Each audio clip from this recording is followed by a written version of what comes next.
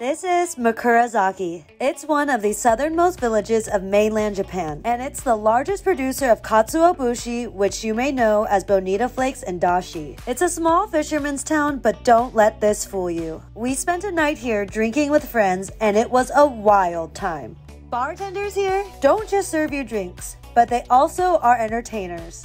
Walking through this town was mouth-watering. The smells of Bonito radiate throughout the village. If you're planning a road trip around Japan, don't miss this cute town.